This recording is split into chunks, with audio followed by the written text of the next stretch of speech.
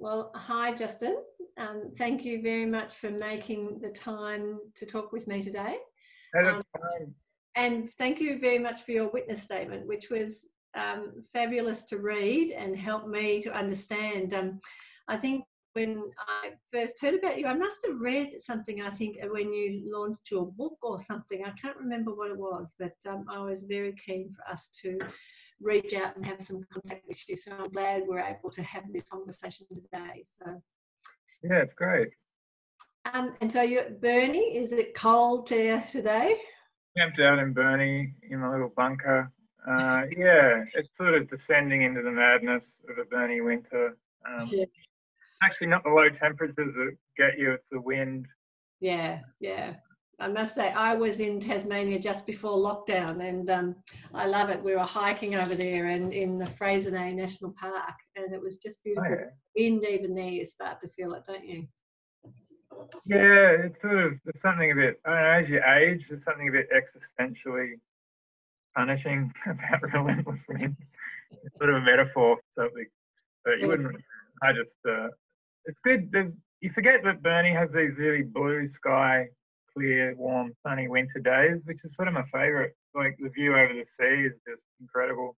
And I'm sort of reconnecting with my spiritual roots, Yeah. which is largely embodied in the Burnie Sea, which used to be a rust colour during the 1980s because dioxide were pumping chemicals into it. But Oh, yeah. I'm not here to, it's not a royal commission into the environmental practices of Tasmania. But. No, well, thank you very much. And as I said, I read your witness statement with great interest. And I think the journey you've been on is where I wanted to perhaps start. And then I really found some of your recommendations about what you think need to change incredibly helpful. And so we'll come to that. But are you happy if we start with your journey as a young and very young carer, I guess, is what you described about your early childhood and the early memories that you had? I think you said from the age of 6 you knew something was not quite right with your mum. So are you happy to start and give me a bit of a sense in terms of that? Yeah, I suppose your understanding of what mental illness maybe is comes online at around 6 and 7, and you're certainly not using those words. You're just starting to remember your mum's strange behaviour, and she had a lot of aggro with Nan and Pop, and it's sort of maybe fitting that the earliest memory of all is a fight between Mum and Nan and Pop, because that was a total running theme, and it was a Sunday afternoon, and Mum's dragging me towards the car, and I don't want to go, and I'm crying, and Nan and Pop are upset. So that's, it must be very odd for people to try and imagine that you there being not wanting to go with your own mum back home in a car on a Sunday afternoon at 6. I guess there's something instinctive about that. I obviously knew. Yes. It wasn't great, but it's very common. Mum would drive whilst sick and angry. She'd drive the car, and I'm sure that wasn't ideal, but that's just how we rolled. And then at 7 is probably the most poetically sort of dramatic one that even sort of floors me every time I think about it. But I'm in bed at home with my Sesame Street book and a red texter, and Mum's doing her loud sort of wailing crying in the room next to mine, and I'm monitoring the volume levels with little spirals in the margins of my Sesame Street book. So I guess you could say at 7 I was beginning my journey as a carer, and I was just observing Mum, which is most of my life has been generally just observing Mum, trying to work out where she's at. So, and underestimate 7-year-olds. They've got a lot going on.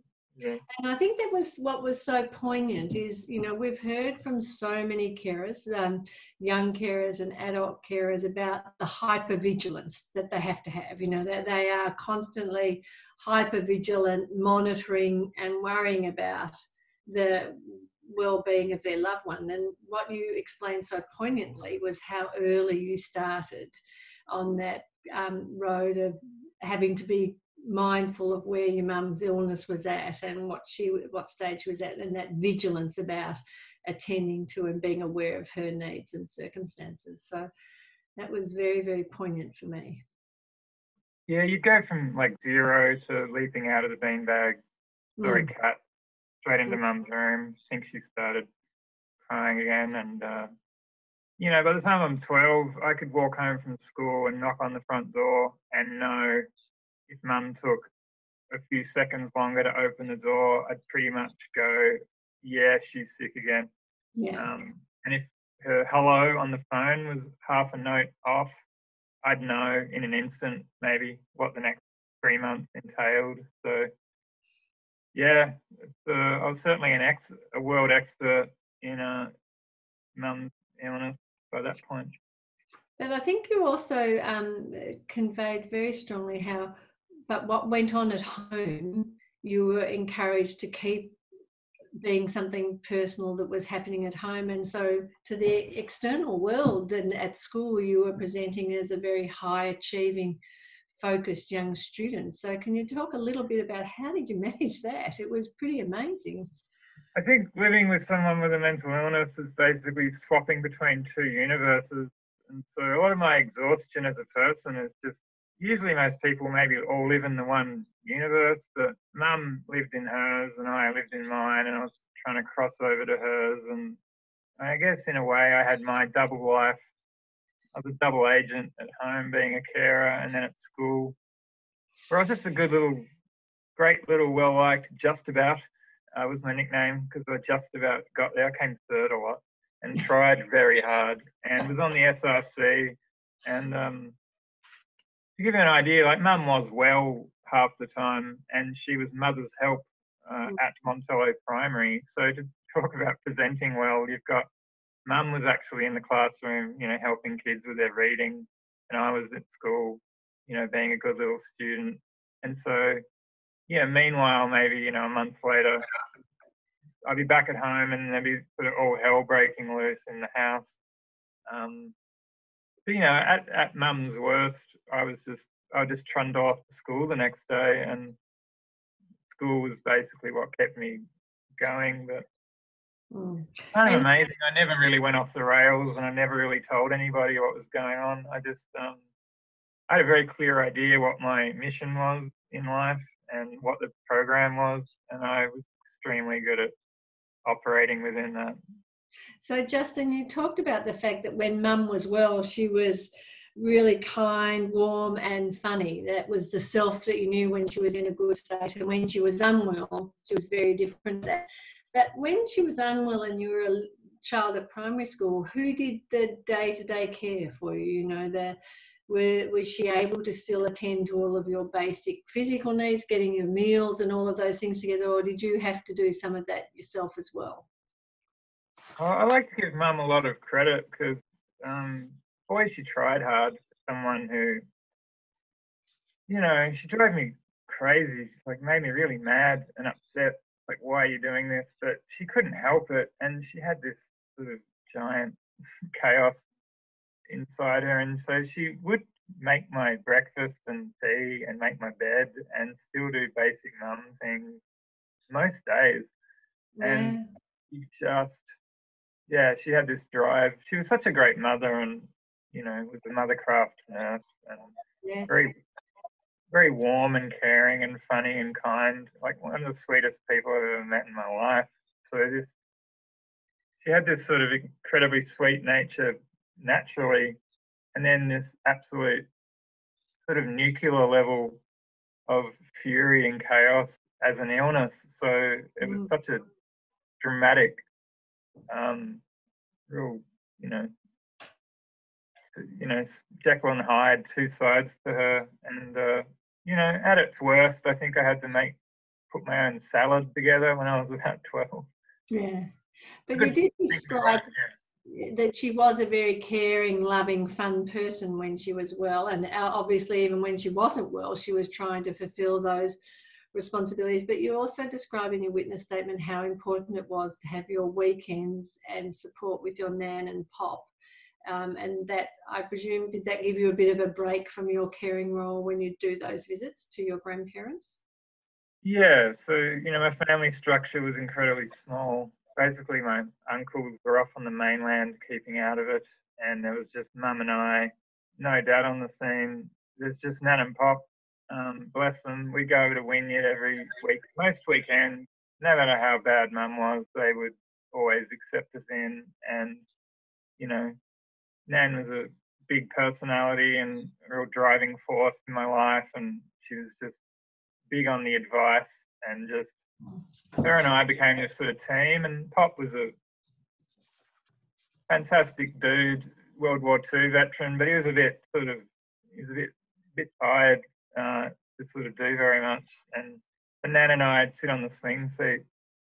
You know, I'm like 12 and we're having these team meetings about what to do about mum. Nan would be telling me that I'm a man now, from age 12, a lot. So that, you know, my job is to check whether mum's taken her tablets, because we didn't have much of an understanding about mental illness or any of it. It was just, mum is sick. Why is mum sick? Is mum taking her tablets? We just think the tablets are the key to the equation. Yes. And so Nan was really playing into that hypervigilance, and you know, at a time that I sort of needed maybe, I don't know, protecting or asking if I was all right, I just sort of got given orders like a little child soldier I was. And of course, I loved my family to death, and I did do anything for them. So I just saw it as like, here's a good opportunity to make Nan proud and do well at school, and maybe beat mum's mental illness somehow. And I think you do convey very well the sense that you and your Nan were together trying to plan how to help your mum and help her manage her illness, and as you just said, make her well again. But you did talk about the fact that you got to the point where there was a need to get a message to your mum's doctor and have a discussion with her GP, but you said you'd never really mentioned your mum and the challenges at home to anybody. You hadn't talked to anyone before this. So can you describe a bit what happened then and how you responded to the fact you thought you needed to talk to someone else about it? It was very frustrating because mum would be terrible at home. She'd be doing her crying, and she'd do this teeth grinding thing and this Tourette style swearing thing, which was so incredibly upsetting for me. And I just wanted it all to stop, and it just kept recurring. And so I'd go with mum to her doctor's appointments and sit in the waiting room while she went in, and really want to go in there and go, hey doctor, like mum's terrible at the moment. What are you going to do about it? And so I wouldn't be able to go in. So Nan and I totally knew that mum wasn't really telling her much. She was pretty crafty about hiding her mental illness, and she would just say, I've been having headaches, haven't been sleeping that well. And she'd come out all vague and just say, said I could take some Panamax. And I was very frustrated because I had a sense of the injustice of one person who could maybe help us wasn't getting the story. So Nan and I's big central mission plan was for me to go to mum's doctor separately and tell her what was really going on. And so I was pretty nervous and shy about the whole thing, and worked my way up to it and jaunted off at maybe about 13 or 14, and it went terribly. She just sort of listened and went, oh yeah, yes, right. And then she mentioned something about doctor-patient confidentiality and dismissed me, and that was literally it. Yes. And I gather then, so you were no one up until that point had ever asked you how you were coping with mum's mental illness, how you were coping at home, what impact was it having on you, nor did anyone talk to you about mum's mental illness other than your family, and what that meant for her and for you. So I think that was... Absolutely no one asked me how I was, not once, and that's in my entire life. That's as a grown-up as well. The closest my family might go is saying, I know this must be hard on you, Justin. Yes. I think that's the closest they got. But then it was just, I know it must be hard on you, but here's some more orders. And what about your school? I guess you talked about the fact that GP wasn't able to help you at that time. What about, was your school aware that mum had some issues? I know she was very good when she was good. She was obviously very involved at school, but did anyone at the school ever think that there was something important to talk about with you and how it was impacting you? No, not at all. Absolutely not. It was just normal family world, and me being a happy little kid. And I never went off. I was just well behaved. Mum was mother's help till grade 5, I think, and there's never any incident anywhere for anyone to know anything was happening. And we sort of had an incredible, like, Mum was sort of part of the flying under the radar and keeping the secret. Like, Mum was as good at it as I was. We were both sort of expert at keeping this, like, very severe psychotic illness a secret, even though the neighbours probably would have been able to hear Mum do her loud wailing crying at night, and her neighbour Barbara absolutely knew what was happening and that Mum would keep getting sick. But you know, it was just a culture of no one likes to interfere too much in anyone's lives. No one really would know what to do anyway, even if they wanted to say, "Are you all right?" So yeah, it's just an amazing exercise in sort of, we'll just let this all go through to the keeper, shall we? Because we need to just keep the status quo, which the 90s in Tasmania was, I guess, was kind of obsessed with keeping the status quo, and so was our family. And the stigma of Mum's mental illness was very buried under the, and so I was definitely delivered the message that we don't really tell anyone about this because it's extremely weird and upsetting. So this is our private family matter. Yes. And so did it, I bet you know, when your mum was really unwell, she was paranoid, she was delusional, so very severe symptoms of significant mental illness. But did anyone explain to you about that and what that meant? Or was that just something you came to understand yourself about what was mum's reality at that point in time and just how sick she was? No, I had zero education. I had not even a single day at school. No, not even a pamphlet. Nan was sort of in denial about what schizophrenia even was, and sort of maybe would just, that word never got used till I was about 20. And I think Nan just saw it as severe depression. And it was, yeah, I saw a TV show once where a kid was getting sat down, and I think it was the movie The Descendants. There's a scene right at the end where family member's about to pass away, and the girl's getting sat down, and the adult is like explaining to them something. And I remember just crying when I saw that. Certain things get me that I'm like, oh, that's right. That's what adults do for children. They like sit them down and explain when traumatic things happen. And I just, because my world, my life, I've sort of gaslighted so much. I was sort of told everything was fine, even though it clearly wasn't. So I'm still updating my reality to like the real world with responsible, healthy, normal adults, and getting an idea of, I've had to like reverse engineer my life and work out the things that I didn't have that I should have, but I didn't even know they weren't there. Yes, and I guess we'll come to that because your journey through your 20s, but there was just one thing where you talked about sometimes the loneliness of that reality of you living, mum being on the couch when she wasn't well, and a bit where you got to your thing about mum get up, that whole thing that you did say at times it was incredibly lonely for you to be in that environment.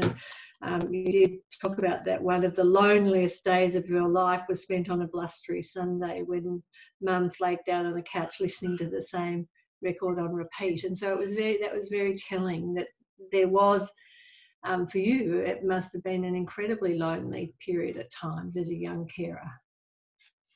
Yeah, it's not a competition or anything, but if it was, I would kick ass at the Loneliness Olympics. I would take anyone on. Like, my levels of, a bit ironic to hear all this talk of isolation now, or getting reduced down to 3 letters because it's so funky and people don't have time to use the full wording. When like I was not only an only child, like at home, my only parent member would disappear on me into her mental illness, and so I'm essentially in a house by myself. It's like a child living in a unit by themselves and just going to school. And I just think it's so extreme. I was sort of living on a desert island in a way, and I had to come up with my own little just ways to fill in the time and entertain myself. And yeah, So Nan and Pop went to the mainland one time, and it was just Mum and I. But my childhood hobby was covertly recording my family on a cassette recorder. yes, I saw that. It was a pretty amazing little activity I came up with, which was a sort of way of, I sort of captured memories the way kids captured butterflies, and so I could rewind these tapes and listen to them and enjoy the caravan trip from last summer with Nan going on about the mozzies and Pop's voice, and my uncles were there, and me just like chatting away like a cross between Bart Simpson and Daryl Summers from Hey Saturday, kind of hosting a show. So I came up with that as my sort of time traveling toy, and sort of an imaginary friend, which I certainly lent on to. I think I had to remove myself from the trauma of the reality I was in somehow. And once you start recording, you're sort of not quite in the moment. You're half somewhere else. So I think I came up with a little workaround. You also said, though, by the time you were a teenager, you started getting angry. So, you had been the times when your mum was unwell, she was very angry and physically violent and aggressive towards others, not to you. But you then got angry in return, and you said you felt guilty about being angry, but you did as a teenager in that volatile years of development. That was when you too started to feel pretty angry about your circumstances. So do you want to just talk a little bit about that, and then we'll go on to your 20s and what you started to do? Yeah, I was very furious at the world in general for letting this happen to me. And let's be frank, I'd like to say, oh, now I've gotten over that. I'm a well-balanced grown-up. But yeah, who are we kidding? I don't think that level of nuclear crankiness quite goes away, because it's just the 12-year-old in you basically staring up and down at the empty street full of homes with smoke coming out of the chimney, and I have to leave the house because Mum's swearing so loud, and I'm just like,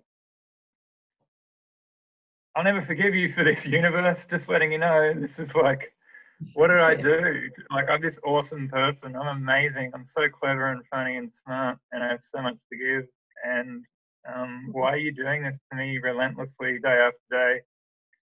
Yeah.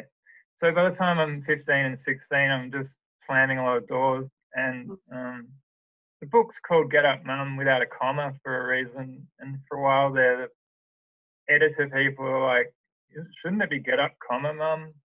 And I'm like, you don't understand that an angry teenager pleading for their mum to get off the bed for like the millionth time, for like the 6th year in a row, doesn't have correct grammar at that point. I spent a lot of my teenage years at Mum's bedroom door saying, Mum, get up. And she'd say, 5 more minutes and I'll be right, dear, after asleep, I promise. And so I've heard the words, I'll be fine, from my mum quite literally my entire life. And I've spent most of the time saying, Mum, you're not well at the moment, you're sick, you better go back to your doctor. So I was losing control of my anger more and more as I approached 18. And once you start dropping the F-bomb at home, that's a problem. And I was Christian at the time. I became Christian when I was 13, and I saw myself one way, and I was actually trying not to swear as just a thing that I wanted to do in life. I was really losing control. I had to blow off steam somewhere, and Mum's, I can't, you know, Mum's teeth grinding is such a strange, bizarre concept that I can't really, people who read the book don't quite get it. And I tried to make a radio series of the show for ABC, and they removed the noises that I tried to create because they're like, no one will get this. It's a little bit like, the mum would like crack her teeth here through intense, she'd clench her jaw so hard that there'd be a cracking noise here that would. Yes, I thought that was very powerful, the way you described the grinding and the physical impact, that it was so strong that she would crack her teeth. So it was like little bird bones breaking. And yeah.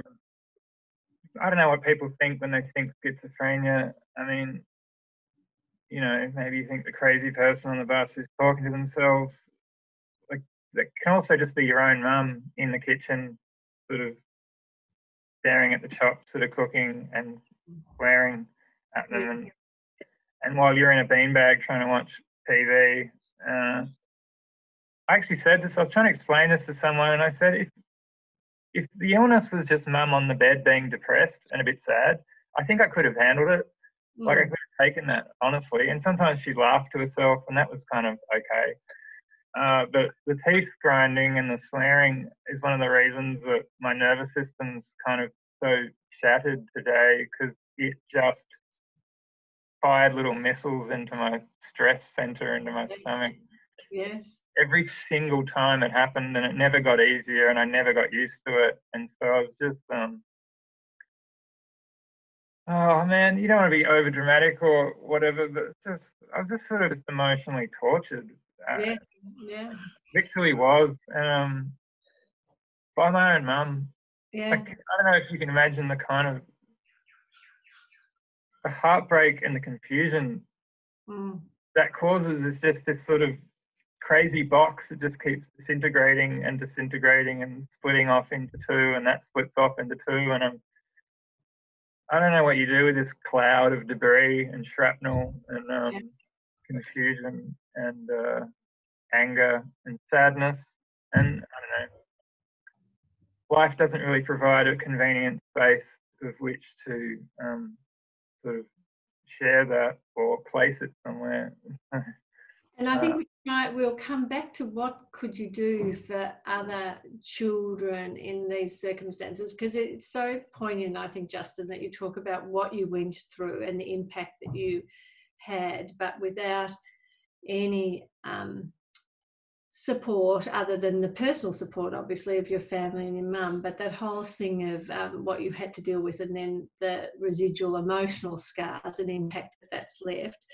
But you then go in your journey and you talk about the fact that you then left home. I mean, the amazing thing was you also have a journey where you were a high achiever and able to complete your schooling and do well, and, you know, finally you do exceedingly well as a young student and made the decision to leave home at 18. That must have been an amazing decision for you to make, to move to the mainland and leave your mum.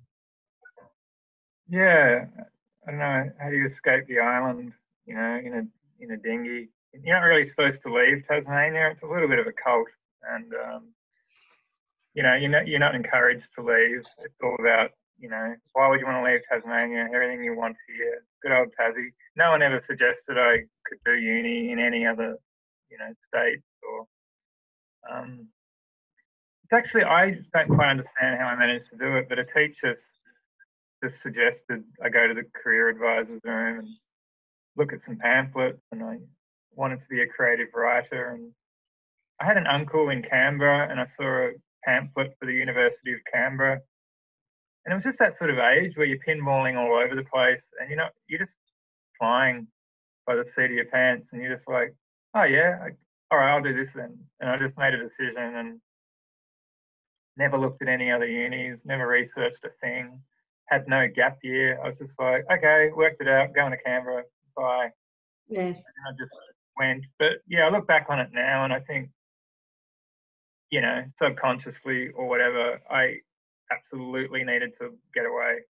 Yes. So I just, whatever the life force within me made it so, and I guess it's been operating like that ever since. And I've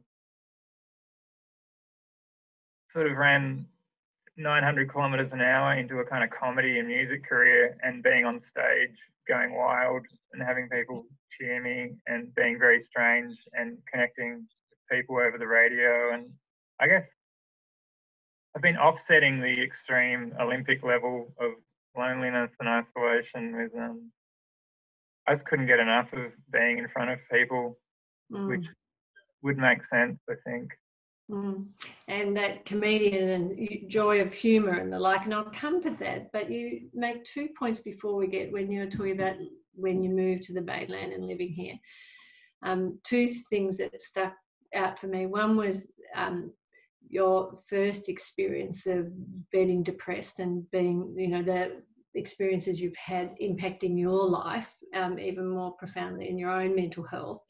But before I get to that, you also talked about how, and you made another few points in your statement about always the important family occasions. Mum would get sick, so Christmas, or when family would be visiting, or you talked about on your 21st birthday, so when you're about to have a celebration in Canberra of your 21st birthday, it was another challenging time. So that must have been very difficult when these big memorable occasions would come, and you'd also at times you couldn't enjoy them, obviously, to quite the extent you'd anticipated. So that 21st must have been very difficult for you. Yeah, the theme of disappointment is just so strong. It's just not a year goes by where you're not extremely disappointed because Mum's gotten sick again. And I don't know, I don't even know if it got easier or you got more used to it or you like developed these tools. I don't think really that was the case. You just got older and you know, even my 21st, often, birthdays and Christmases. Like, I understand way more now what happened to Mum than I did then, but I think the pressure of these big occasions wouldn't take much to. She'd want to make my birthday amazing because she's an amazing mum and loves me so much. And, you know, your only son's 21st, she would want to go to way too much trouble. But then that she'd sort of, work herself back into an illness that way. And I hit the wall big time second year uni and had my first proper, like the bottom had dropped out of my life when I was in Canberra, and I did most of it in secret and in private, and I was just an expert at hiding anything from anyone and sort of acting and playing the character of my happy-go-lucky self. Yes. So I was sort of acting on stage at the time in the theatre production and acting as myself off stage as someone not massively depressed, but still my ability to do that is sort of just frighteningly good, and I really would happily go under all radars, and I don't think people are looking that hard to see if you're all right. Well, they certainly weren't then, and even if they detect that maybe you aren't okay, they're not in that much of a desperate hurry to, you know, get involved in all that. So you can actually get away with heaps being a secretly depressed person in Australia, especially as a bloke. I don't know. But I think it is you make the point that it was around that stage that your mum had her first hospital admission in 20 years. And so, you know, for obviously between you and the care that she received and her own resilience, she'd done incredibly well not to have to be hospitalised before that. But you also said it took until you were about 28 before you ever saw someone for yourself professionally. And you mentioned the fact that you finally went to see a psychologist. That must have been, you know, you've managed all of this so privately for so long, and with that very air of great success and being a comedian and an artist and a writer. But you finally reconciled you needed to go and see someone. That must have been a big moment for you. Yeah, you sort of tell your story to someone and say, I haven't seen a counsellor until I was 28. And they kind of gasp. And I'm like, oh yeah, it's just another thing. It's sort of slightly difficult to believe in my extreme life. Your mum was terrible on my 21st, and she was really aggro at Nan and Pop and on the phone. They'd rang me up and were like, I'd be listening to Mum going aggro at Nan and Pop, and when I was a kid, I'd have to hold Mum back from attacking Nan. So you can imagine how stressful it'd be to not be there in person and Mum having one of her episodes. That happened a couple of times while I was in Canberra. And then they just escalated, and Mum held a knife up to Pop's throat. And it was quite strange because most of she never went for Pop. She was always angry at Nan. And so she went out onto the street, and Nan and Pop had to ring the police. And this sort of thing never happened before. And this was when I was 22, and it was maybe the day after I had my first song on my Triple J national radio segment. It's the Bedroom Philosopher, so it's all very dramatic. And Mum spent a week in the psychiatric unit, and they finally changed her tablet from she'd been on Mellaril for 25 years, and they moved her onto a new one. And I don't know, it's just by the time I went back home, and she was kind of a different person, and she'd aged 20 years and started going to bed really early and sort of behaving like an old lady and mirroring a lot of Nan's habits. And there's sort of a lot to get your head around. But the Mum I knew as the good Mum, when Mum was well, she actually disappeared around that time. She kind of died and turned into this new version of Mum. And I think it took me 10 years to get my head around. Mum's different now, and yes. You don't get to say goodbye to previous Mum.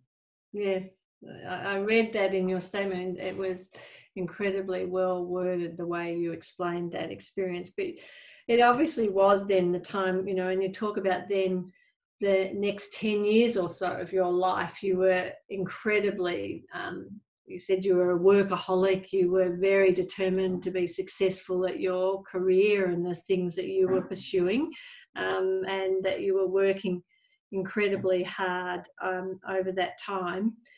But you were seeing the psychologist, and you said, I love counselling. You used the word to say that it was, it allowed you to process some of those haunting vault of confusion and trauma. And I guess, reconciling that you'd had a very traumatic past, that was a very traumatic time for you as a child, and framing it in a trauma framework, and understanding the healing that needed to be associated with that must have been a very powerful time for you. It's funny because I had this double life of secret sad at home Justin, and then super comedy, awesome dude, president of the SRC. Everyone loves, I was called Fonz at school, and Bedroom Philosopher. I've always had these nicknames, and I'm like this sort of cool dude, funny guy. But then, girlfriends would be having drinks with me, and then I'd get really dark and moody, maybe start crying and talking and trying to go, oh, my family is just, all the pain of my family is like this poison in me. And then I think I was 28 and having an episode like that. And so the moodiness within me would always catch up with me and come out one way or another. And I don't know, girls liked telling me how negative I was, like it was this sort of problem I had that I should do something about. And, that's not a great message to get to someone who's kind of in trauma and needing a lot of support. But I was like, oh yeah, my negativity is awful and everyone hates it, so I'll hide it a lot and keep going and being hilarious. But by 28, I suppose I finally marched off to a psychologist, and on the first session, he's sort of going, oh, you must have been very anxious and uptight as a child. I nearly cried right there, just going, oh my God, it's the best thing anyone's ever said. My childhood hadn't been acknowledged at all, to be honest, because my family by that point were erasing most of it, and just going, oh yeah, we had a few ups and downs, didn't we? But we all soldiered on, and that's the sort of. But meanwhile, my psychologist was saying stuff like, one day you're going to realise how painful your childhood really was. Yeah. That's a classic line to get for a 28-year-old man. But I had like sort of 10 years worth of stuff to start talking about at that point, so it was really good that I started. And yeah, that was compulsory at that point. I absolutely had to start doing that because I wasn't functioning, and I was sort of aware of my own ability to go down really hard, and it's always been a secret fear of mine. Yes. I don't really want to get clinically depressed and medicated and have to go to hospital. So I kind of worked really hard to avoid that. And I think you made a point really strongly. You said a lifetime spent in fight or flight mode had ravaged my nervous system. It was now in a fixed state of panic. And I thought that was very much like a lot of people have described to us what it's like when you're always in that state of hypervigilance and in that working between those emotional reactions. And you said that was really when you realised that you started to write your book. So you also found that an important release was to begin writing a book about your childhood as well as seeing your counsellor. And that helped you to reposition that you'd actually experienced a lot of neglect in terms of that childhood with a community of adults who knew what was going on and found to protect you. So that must have been a very big realisation, and the outlet of your book was obviously very important in helping you to understand that. It's the 5 years between seeing a counsellor for the first time at 28 and having a nervous breakdown at 33. I just went so hard at the bedroom philosopher. I actually had my most success as a musician and comedian. Yeah. I had a song on Triple J that was a bit of a hit, and I don't think anyone's gone harder at an independent music career as I just doing 80, 90 gigs a year and did like 4 years in a row without taking any breaks or holidays and loaded up 2 credit cards. And I was just living life without the safety controls on, which is how I've lived most of my life. And I honestly, I was just running. I just wanted something to break at that point, I think, because I had no idea how you just stop and take time out and reflect or repair. I only knew manic sort of going 900 k's an hour forward. And yeah, I found out. I wanted to find out in a way, like what happens if you break your life and you hit the walls so hard that you just, I just ran out of energy, and I kind of had this chronic fatigue crossed with a hangover thing and stabbing pain in my stomach, and my digestion went, and I lost 10 kilograms, and it was wild stuff. And from 33 into 34 to 35, I was just went to ground, and I was like, oh yeah, we're really not well. That's right. I'm incredibly unwell and filled with melancholy, and I've used up all my energy.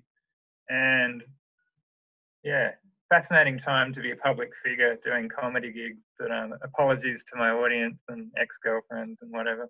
But I hopped into the book at that point and started seeing a new psychologist who just, I think on her first session, she heard the whole story again, but asked something my previous psychologist never really did, which was like, so why didn't you go and live with your nan and pop? And it was great. She said, I remember the moment I asked you that, and you just sat there and your jaw kind of dropped, and it was like, I don't know, it was in moments in my life where someone's genuinely blindsided me with something and got me out of my own head, and I was like, oh yeah, hang on.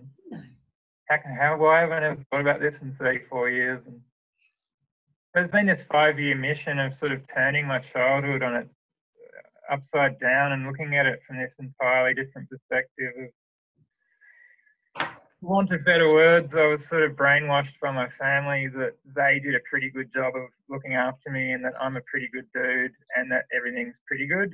But actually, it absolutely isn't. And I was neglected by the adult in my supervision the whole time mostly. And when I was 12, I'd ring up Nan and Pop crying and say, "Can you come and get me? Mum won't stop crying." And like, they didn't come. They lived 20 minutes drive away. And so when I was writing the book, sure, I had a lot of cassettes and a lot of schoolwork and a lot of memorabilia to fill in a lot of the pieces. I even had a grade 7 diary, but certainly no recordings of the Nan and Pop, please come and get me moment. So I was lying in bed, sort of writing it by hand and really sort of going deep and extracting this poison through the black ink of the pen. And it's an amazing moment for me because, you know, my nan's one of those people who's always in control and never wrong and never challenged. And she's sort of, in that moment, I had to reinvent her for myself. And I guess writing my family out as characters sort of helped reset them a bit. And I was still telling it from a 12-year-old's perspective, but it was from my point of view, and it was not holding anything back. And you said that when you finished that book, which was obviously, you know, it was all part of working on your own mental health and making sure you were managing that, but you said the reaction to the book was overwhelmingly positive. You had, including in your community in Burnie, and you then started to get involved with some other organisations supporting carers. So it was obviously a very important process for you to work through, but your book obviously hit a chord with many, many people in terms of the response that you had to it. Yeah, my publisher were very patient with me, and I thank them for that, because I thought it was impossible what I was trying to do, and wasn't even sure I was going to finish it. And I desperately wanted to capture the voice of my 12-year-old self and just write about 1 year in my life. And I just threw everything I had at it. And so when it came out, and I had this sort of mock church service in honour of my 12-year-old self in Melbourne, and these sort of carer groups from like Satellite and who work with children with parents of a mental illness sort of, you know, bounded up afterwards at the book signing and introduced themselves. And it was like this, I don't know, it was kind of an amazing reverse engineering of my childhood. And it's still, you know, 12-year-old me was sort of happy to meet these people and imagine how much I would have loved to go to one of their programs or camps when I was that age. And yeah, I've been on this journey, I guess, the last 2 years of identifying as a child carer. And I hadn't even heard those words in my life until I brought the book out. And then meeting quite a lot of other people who have had similar experiences. And yeah, I can't get enough of that. I mean, I'm just so overdue for this kind of recognition.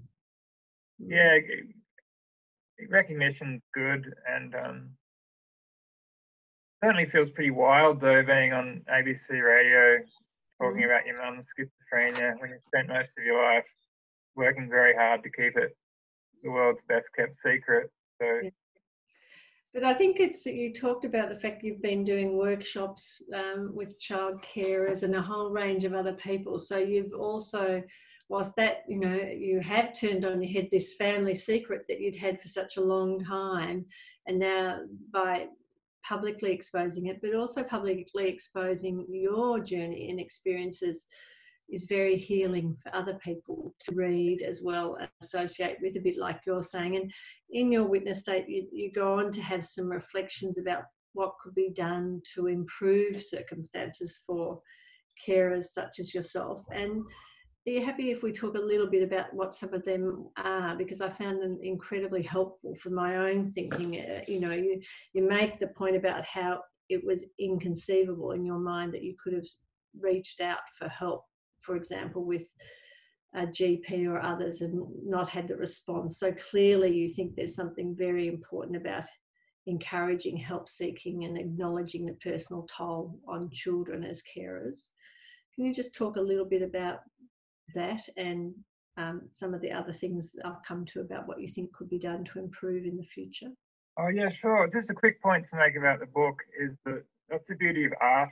Like, art is the gift that keeps giving, and don't forget to support the arts in all this, and art's role in helping with mental health and telling stories like this. And for a syndrome which is ultimately made up of disorganized thoughts and chaos, I think writing is the exercise of organizing one's thoughts and organizing one's life into neat little compartments. And that's why I think the two are so well suited to sort of help each other out.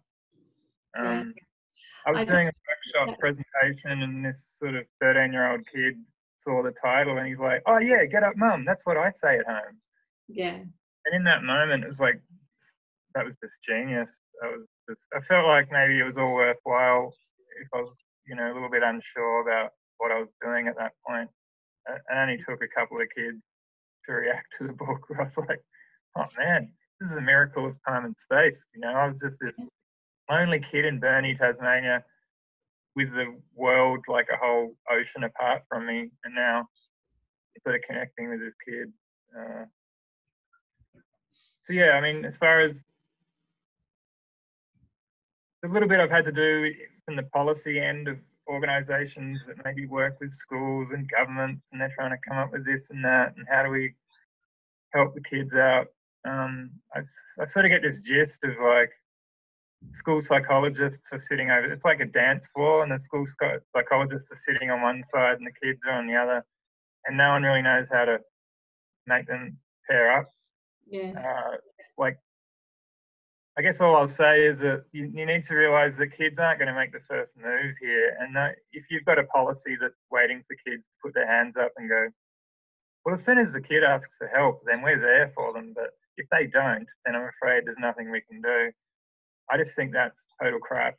And you've got to know that teenage boys will not let you know anything's happening. And you need to march into classrooms and get some kind of, literally a pamphlet under on a kid's desk that says, hey, is everything all right at home? Because if it's not, you should totally talk to this person.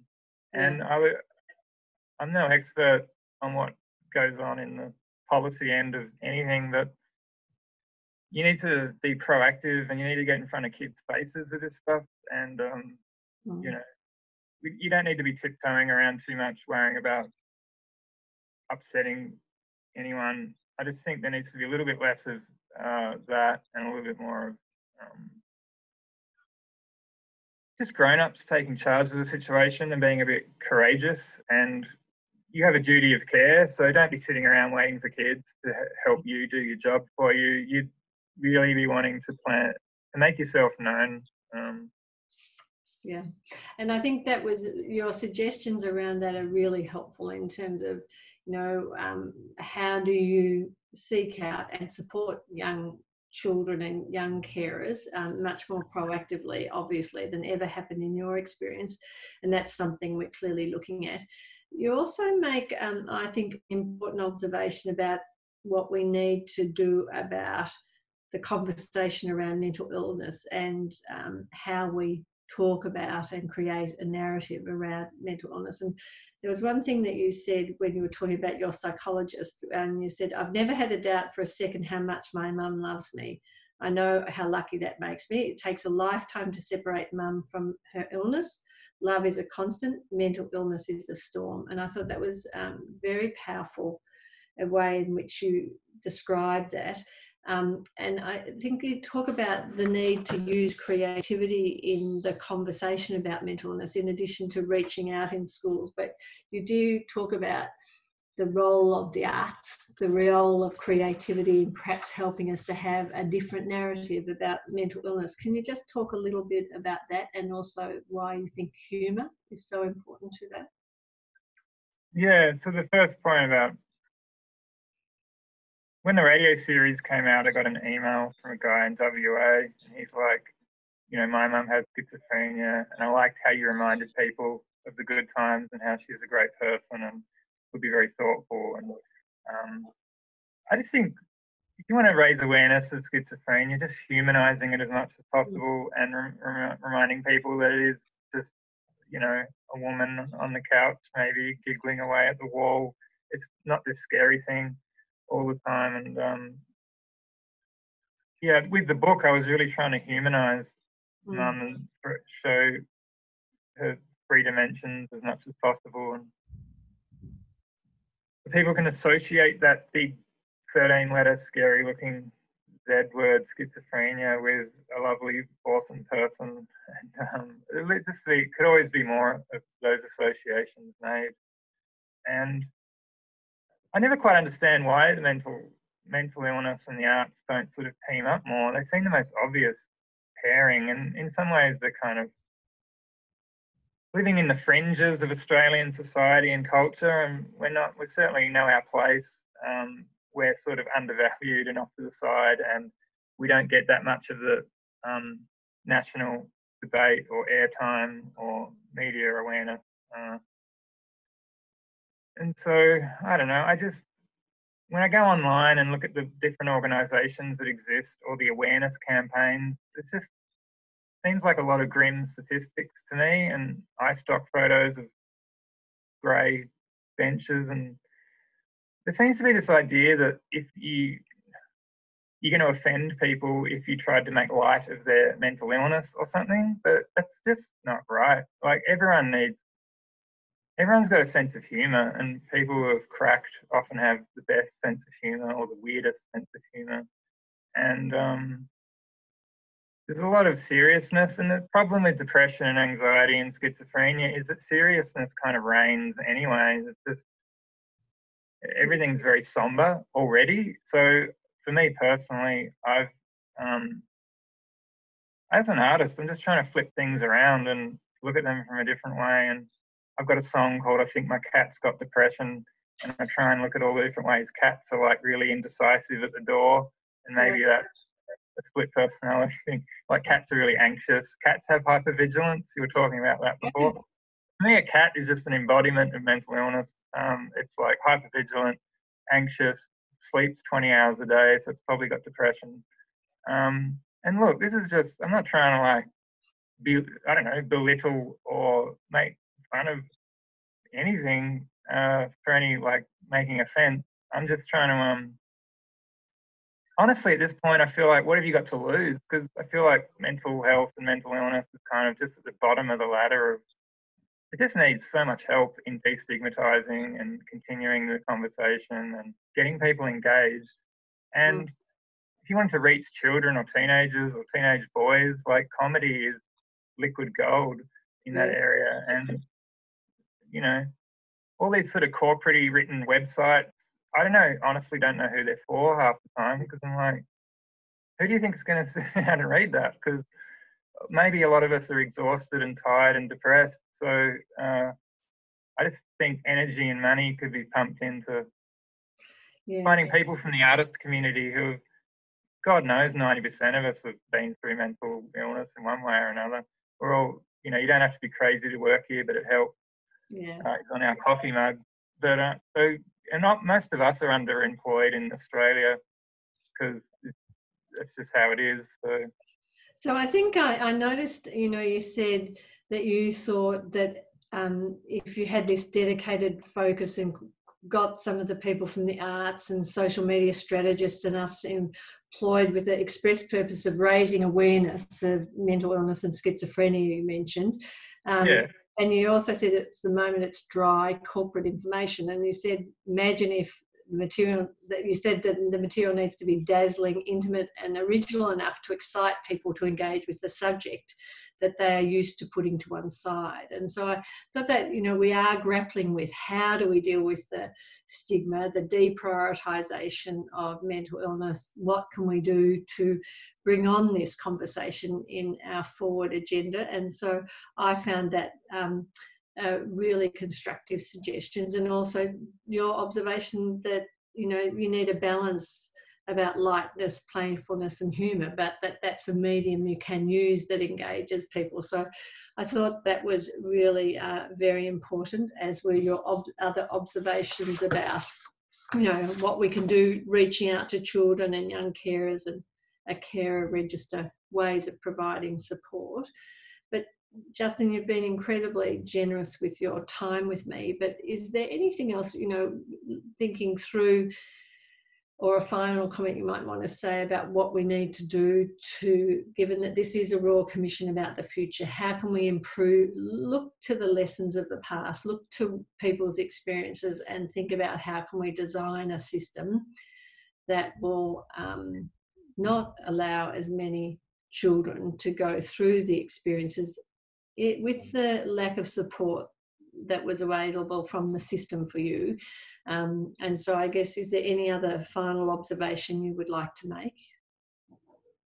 Probably great timing to, people are sort of, they've just been isolated and in lockdown, and there's this new appreciation for mental health and how you can't just take it for granted. So it's probably a great time to launch, I don't know, some sort of campaign that can be more generalised and more aimed at mainstream society. To keep it specific, I think schizophrenia gets a really hard time. I think it's kind of the black sheep of the mental illness spectrum, and it's still this sort of, it's accepted to stigmatise against schizophrenia, and it's sort of, no one's that bothered that it doesn't get any real, hasn't been given the same kind of light that anxiety or depression or, I don't know, autism, for example, affects 1 in 100 people, which is the same ratio as schizophrenia.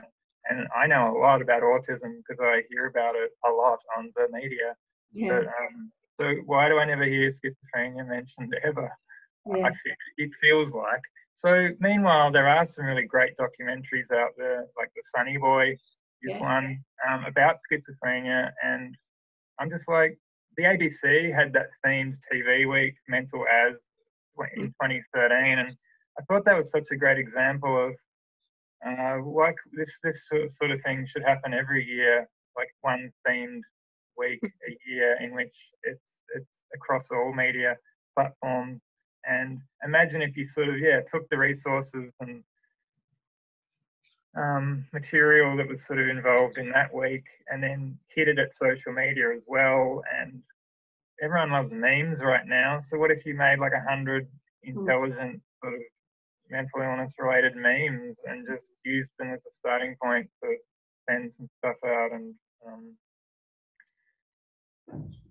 in terms of reaching kids in schools is the most important thing. I think you've just got to really think about how to get the message right in front of their face. And honestly, if I was 13 in grade 7 and someone had come into our classroom and given us a questionnaire that said, does your mum have a mental illness, with a ticker box, I reckon I would have ticked yes. If that's the basic level of what doesn't exist right now but you want to exist, then I just say do whatever you can to get a beaming, some sort of, just keeping kids on the radar, you know. Yeah, fantastic. So Justin, it was an incredible opportunity for me to have the chance to talk with you directly, having initially, as I said, heard about your book, then had the opportunity to read your witness statement, and now had the chance to speak to you on the Zoom. I hope when the state borders reopen, there might be an opportunity for us to meet face to face. But I thought you just said skateboarders. No, well, they are open now in Victoria, so you can Lockdown's over, so you send out this sort of group of skateboarding dudes just to skateboard all over the streets. That is your creative mind compared to mine. I watched too many snack pack ads as a kid. I'm focused on state borders reopening opportunities to talk about face to face. But anyway, Justin, it was absolutely fabulous. And thanks for asking me. Thank you for the generosity of your time investing in the witness statement, the time with us today, and the incredibly constructive way that you approached what you thought might be ways to enhance the situation for the Justins of the future and now too, in terms of young carers and the absolutely fundamentally important role they play